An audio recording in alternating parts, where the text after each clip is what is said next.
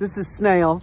He's doing a board and train. He's a Shiba puppy. And a lot of people ask me, like, what do I do when I first get a dog home or a puppy home? Do I let him chill out for a few days? No, absolutely not. I want him as less stressed as possible. So I start just hanging out with him. And with a puppy, I'll just have him on a leash and I'll make sure that they start understanding that they need to follow my direction. Snail, here. Come on, buddy, here. There you go. Good boy. Here. Yes. Yes. And I'll do stuff like that. This is a very young dog.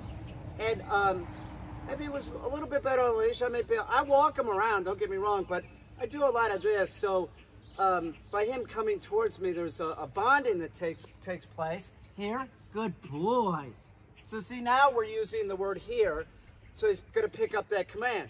So I also might just walk the dog in this direction and then bring him back this way. Here, here. Yeah, there you go. Here, here. And then I'll start pulling him into heel, heel. And then, oh, no. Here. I might try to even get him to sit if I can get him to sit. No, sit. Good boy, sit. Well, that's a typical puppy for you. Now listen, it takes some time. He's going to pick up on sit. He's going to pick up on everything. You get your puppy home. Make sure you're using a leash. And just encourage the dog to come to you. Get down real low. Make eye contact. Come here, here. Maybe tap on the floor like that, something like that. But make sure that the dog doesn't start jumping up on you. Because they're going to run towards you, so you could step up, stand up and make sure that the dog doesn't jump on you. Let me do it one more time. Snail, here. Come on, buddy. Here. Good boy. Positive reinforcement when they come to you.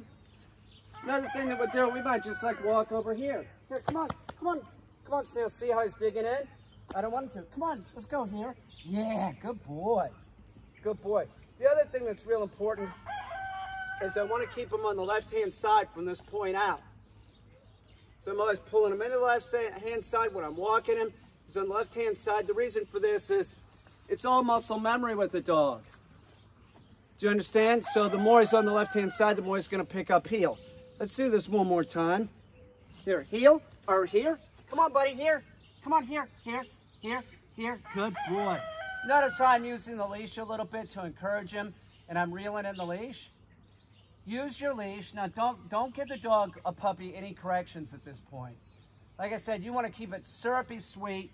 Just keep it all nice and make sure that the dog knows that if it's going to hang out with you, it's going to have a good time. Just keep it sweet right now. This dog's probably 10 weeks old or something like that.